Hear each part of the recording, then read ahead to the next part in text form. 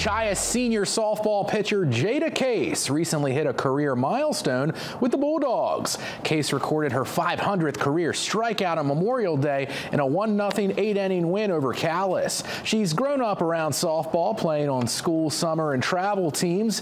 Case said lots of practice and friendships helped her become the pitcher she is now. I like to mix up my pitches a lot in different spots, try to throw some spins when they aren't expecting it. I started playing when I was young, and I developed a love for the game and created a lot of friendships. Ever since I was little, I played Little League with some of them since I was in T-ball. The Bulldogs wrapped up a 10-3 season, good for 5th place in Class D North. Case plans to play softball at Southern Maine Community College.